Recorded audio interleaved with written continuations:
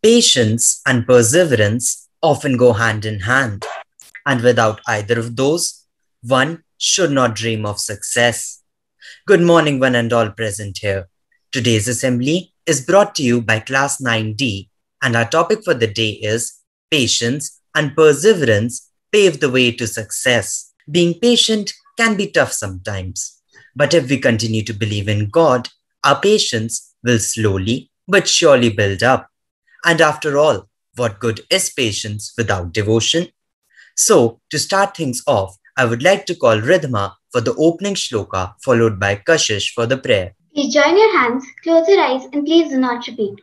Om Trayambakam Yajamahe Sugandhim Pushtivardhanam Urvarukumiva Bandhanat Mrityormokshiyamamritat Om Shantihi Shantihi Shantihi. O God, my Creator, I thank you for the gift of life, for your love, which has brought me into being that I might know you and love. Make me use my faculties, my senses, my strength, according to your law in a manner which respects your plan for me. Thanks be to God. Words are not just a tool to express yourself. They can sometimes be so impactful that they can provoke a sense of self-realization, which is an important ingredient in building up your patience. So, I would like to call Shifali for the thought of the day. Good morning to one and all present here. The thought for the day is learning patience and perseverance can be a difficult experience, but once conquered, you will find life never difficult, as it brings the magical effects of success before which the difficulties disappear and the obstacles vanish. Thank you. Now, to shed further light on the topic, I would like to present a PPT before you all. Before we move on, we should first understand what is patience and perseverance. So, do you have any ideas what is patience? Let me give you a hint. It is not only the ability of a person to wait for a prolonged period of time. In fact, it is the ability of a person to be persistent in his efforts whilst things are not going his way. It is the ability which motivates a person to never give up. But then, what is perseverance? Is it the same as patience, or is there any difference? Perseverance is the quality which leads a man to success and victory amidst failures. It is the great driving force behind every triumph. Now that the meanings are out of the way, let's proceed further. Being patient, especially after failing again and again, is extremely difficult. So how does one constantly keep trying even after failing? Well, it is believed that Thomas Edison failed 999 times before inventing the light bulb, after which he famously said that I didn't fail 999 times. I just found 999 ways which were incorrect. The key to success lies in patience, and all of us need to realize that no one has ever achieved big success without failing. Therefore, it is in our best to be persistent while never giving up. But how does one not give up and still be motivated? The answer lies in experimenting. Experimenting does not mean changing your goal every now and then. In fact, you should never deter an inch from it. Experimenting means changing your approach to achieving your goal. After all, Mr. Edison experimented 999 times. All of us should need to realize the importance of experimenting, as that will slowly but surely build up our perseverance. Thank you. Thank you, Maitri. मनुष्य को धैर्यवान होना चाहिए। धैर्य नकारात्मक ऊर्जाओं और बुराइयों से लड़ने की शक्ति देता है। Yash, now I would like to ask you, what are your thoughts on patience? Thank you, Maitri. Taking the subject forward, I'd like to quote George Bernard Shaw. Two things define you: your patience when you have nothing, and your attitude when you have everything. Unquote. We must show patience in the wake of trouble. We must exercise patience in the presence of obstacles. With patience, we can overcome difficulties, because in patience lies the willingness to stay calm, to collect our energies and thoughts, and to focus our thoughts in finding a solution. We should all learn from water, about which Margaret Atwood has said, and I quote, "Water does not resist. Water flows. When you plunge your hand into it, all you feel is a caress. Water is not a solid ball. It will not stop you, but water always goes where it wants to go, and nothing in the end can stand against it. Water is patient. Dripping water wears away a stone. Remember that, my child. Remember you are half water. If you can't go through an obstacle, go around it. Water does. Unquote. For it is well known that with every problem which arises in the universe, a solution has already taken birth. All we need is the patience and perseverance to find it. Thank you. Thanks for igniting motivation in us, Yash.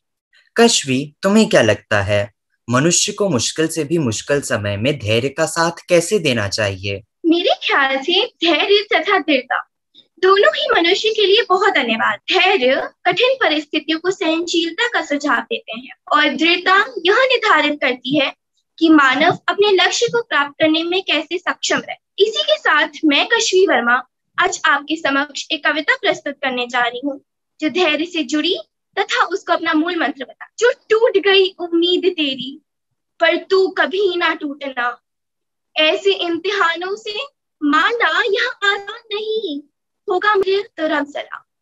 वक्त से पहले भी किसी को कब मिला है जीवन, तो उतार चढ़ाव का सिलसिला है। अंधेरी रात के बाद ही होता है नया सवेरा, सही समय आएगा तू धैर्य तो रख जरा। जीवन सागर में सब्र का बांध लगाना होगा, हर एक एक कदम सूझबूझ कर बढ़ाना होगा। जिंदगी की कश्ती को धैर्य से पार करा, सही समय आएगा तू धैर्य तो रख जरा। धैर्य ही जीवन का सबसे बड़ा मूल मंत्र है, मुश्किलों से लड़ने का एकमात्र शस्त्र है। अधैर्य मुसीबतों को करता जाता है गहरा, सही समय आएगा तू धैर्य तो रख जरा, तू धैर्य तो रख जरा। कबीरदास जी ने भी सही कहा है, धीरे धीरे रे मना धीरे सब कुछ हुए, माली सींच 100 घड़े ऋतु आए फले। इसमें कबीरदास जी ने कहा है कि हमें हर एक काम एक नियमित गति से ही करना चाहिए। यह जरूरी नहीं है कि जल्दबाजी करने से कोई भी काम जल्दी हो जाए। उदाहरण देते हुए उन्होंने कहा है कि माली भले ही हर दिन अपने पेड़ में 100 घड़े पानी डाले, मगर उसमें फल तभी उगेंगे जब ऋतु आने। अतः धैर्य और संयम दोनों ही अति आवश्यक है। धन्यवाद। वाह कश्वी, इन सुंदर शब्दों से हमें प्रेरित करने के लिए धन्यवाद। Shreya, what do you think? Are we rushing past everything without enjoying the beauty of life? What are your thoughts on the topic? Kashish, I think that patience is necessary for success, as it teaches us to value the efforts and not just the outcome. I also believe that all good things come to those who wait. But sadly, these golden words have been left behind in today's fast-paced society. So now, with the intention of explaining the importance of patience, I am going to recite a self-composed poem. Why is it taking so long? We sing this every day like a song. Can you please do it fast? This is what they usually ask. Just stop, wait, and enjoy the beauty of time. Success is like just playing a mime. Heights of success can be reached if the virtue of patience is understood and preached. We should not expect fruits as soon as we sow.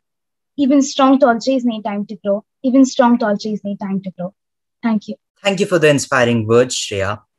Teachers are the most experienced, and their advice is always crucial. Therefore, I would like to call Dr. Archana Mishra to explain the virtue of patience. I would like to carry it forward with a short story. And the title is The Power of Not Yet. There was a couple who loved antiques and pottery, especially teacups. One day, in an antique shop, they saw a beautiful teacup. They asked the shopkeeper, "May we see that? We have never seen one quite so lovely." As the lady handed it to them, suddenly the teacup spoke. "I haven't always been a teacup. There was a time when I was a red clay. My master took me and rolled me and patted me over and over, and I yelled out, 'Let me be.' But he only smiled and said, "Not yet." Then I was placed on a spinning wheel and suddenly spun around and around and around. I yelled and yelled, "Stop it, I'm getting dizzy." But the master only nodded and said, then he put me in the oven. And I felt such heat as I had never experienced before. I wondered why he wanted to burn me. And I yelled and knocked on the door. I could see him through the opening.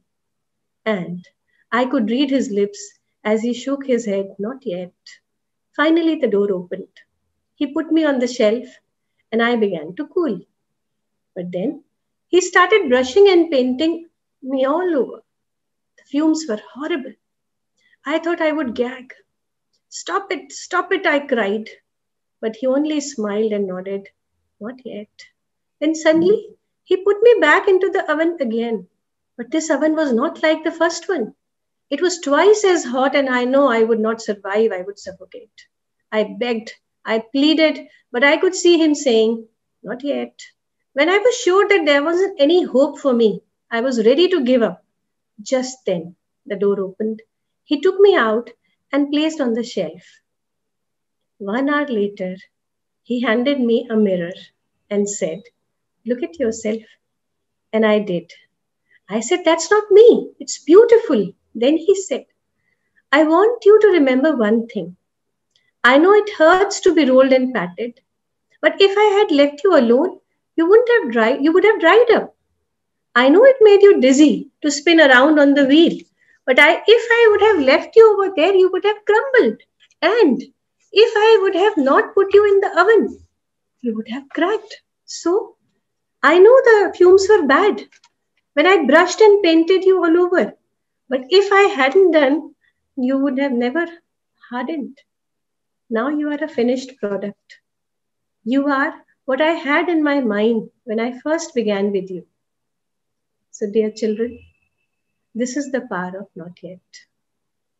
Patience and perseverance pays.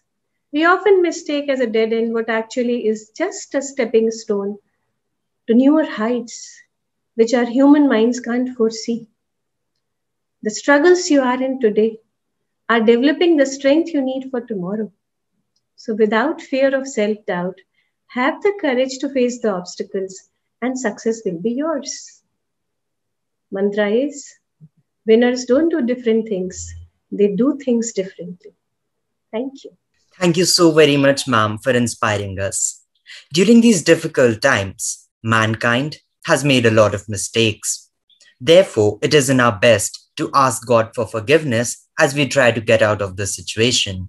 So, I would like to call Adya for the forgiveness prayer. Dear God, today I ask forgiveness of all the negative and careless actions of the humankind. In the midst of this COVID-19 pandemic spreading across the globe, we ask in your mercy that you would heal and comfort those who are sick and suffering. Please give us strength to endure the situation and to find the blessings and lessons it contains. Transform our thoughts and let us understand how marvelously you created the universe. Now, I would request our principal ma'am to address this August assembly and shower us with her thoughts on the topic. Indeed, the assembly was very, very meaningful. And the topic, of course, it aligns with the philosophy of your school children. Archana ma'am told you a story, right? So there is some outside force which is trying to, mold you into what you should be. And so many of you have spoken about the virtues of patience and perseverance. We have deliberately put one thing in our school logo, the School of Conscious Transformation. That has been deliberately put over there. If you look around, you will not find a school where the logo has got two lines like this. Today, the topic that you've taken, these two are the virtues which are essential for you to consciously transform yourself. You all have an aim in life. You all have a goal. So your little goals will take you to the bigger aim of life. But you cannot wait patiently and keep saying, okay, things will happen. For that, you will have to change some of your habits, which you will have to find in yourself. And changing a habit, many times you've heard how difficult it is. We all are aware of that. So children, imagine yourself in a cart and you are right there seated in the center of the cart. And on the cart, you are there and in front of you is written my dream. Patience and perseverance are two strong wheels of this cart which can help you to achieve that aim because they help you to consciously transform yourself. And you've repeated this in all that you've said today. So keep working at yourself. These two are related because when you persevere, you will find solutions. On the way, you will have obstacles. And these obstacles have to be handled with a lot of patience. Thank you. The best way to build up on your patience is by continuing to believe in God. Because when you do that, you continue to believe in yourself. Therefore, to conclude this assembly, I would like to call Ishan for the last shloka. Om Sarve Bhavantu Sukhinah Sarve Santu Niramaya Sarve Bhadrani Pashyantu Ma Kaschid Dukh Bhag Bhavet. Om Shantihi Shantihi Shantihi.